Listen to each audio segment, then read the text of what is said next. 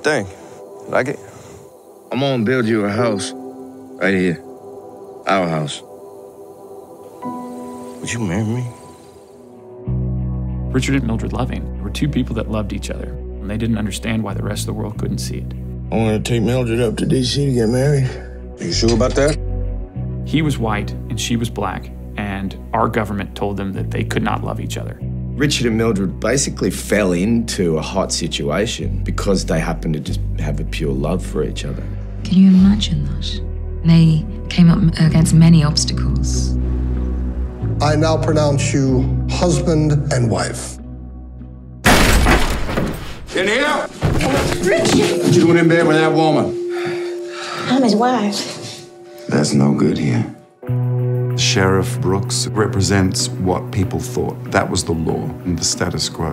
Richard Perry Loving, being a white person, and Mildred Jeter, being a colored person, did unlawfully cohabitate as man and wife. Richard? That ain't right! Mildred was kept in jail over 3 days over a weekend when she was super pregnant. Both the accused leave Caroline County in the state of Virginia at once. When they were forced to move to D.C., I think that was a very painful shift in her life. Hello, Mrs. Loving. My name is Bernard Cohen, the American Civil Liberties Union. Would like to help you case. Now they were fighting for ending the idea of being able to ban interracial marriage. I believe this is a court battle that could go all the way to the Supreme Court. There's no guarantee we can get them out if they get arrested again. They risk the lives of their children, their family, themselves. We're moving back to the country. I don't care what they do to us. They open the doors for so many other people to love who they love. It wasn't about a civil rights movement. It was about just two people loving each other and willing to do whatever it takes to be together. I can take care of you. I know that.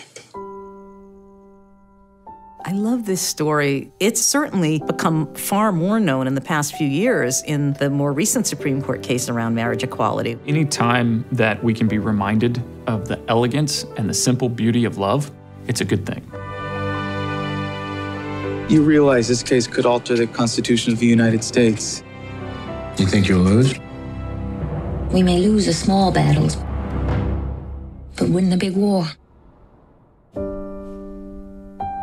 Is there anything you'd like me to say to the Supreme Court Justices of the United States? Yeah. Tell the judge I love my wife.